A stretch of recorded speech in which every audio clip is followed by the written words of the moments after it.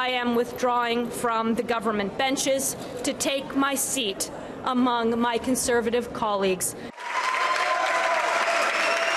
A dramatic political twist to kick off the fall session of Parliament.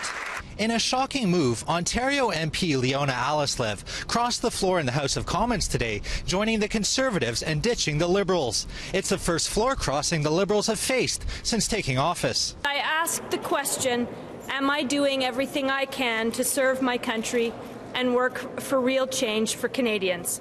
And the answer is no. Alleslev is a former captain in the Royal Canadian Air Force.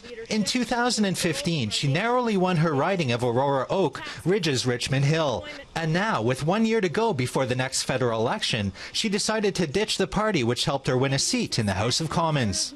My attempts to raise my concerns with this government were met with silence. Trudeau addressed the news minutes after it was made official. This is something that we're allowed for in our system, obviously. I wish her well in her decision. The news couldn't come at a worse time for the Liberals. Faced with criticism over the failure of the Trans Mountain Pipeline and NAFTA talks that could see major blows to the auto and dairy industries, Trudeau headed into question period, one MP short.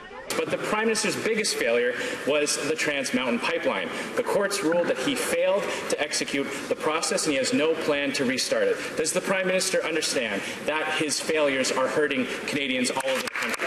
Over the past 3 years, we've seen the lowest unemployment in 40 years. We've seen the creation of over 500,000 new full-time jobs, the fastest growth in the G7 last year. With just over a year to go before the next federal election, Trudeau is facing a barrage of criticism over the economy, the environment and border security. That, coupled with an unexpected floor crossing today, it was a rough day back to work for the Liberals, to say the least. In Ottawa, Nigel Newlove, City News.